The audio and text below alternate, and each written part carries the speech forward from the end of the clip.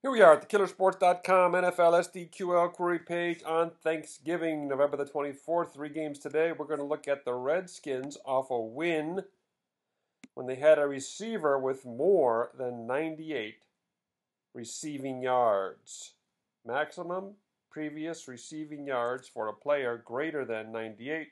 Going back to the start of the 2012 season, let's hit the SDQL button. Washington 12-0 over-under in this situation, going over by an average of 13 points per game. Today's SDQL query indicates a play on the over in the Redskins-Cowboys game. Back tomorrow with another performance indicator in the NFL. Thanks for watching.